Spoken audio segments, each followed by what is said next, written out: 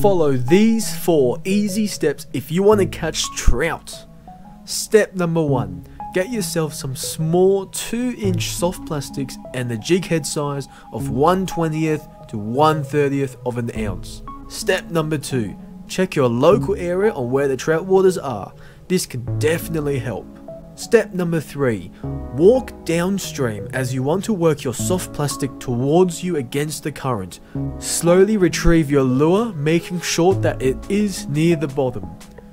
And finally, trout are easily spooked, so make sure you keep away from the water's edge if you are not camouflaged in your surrounding.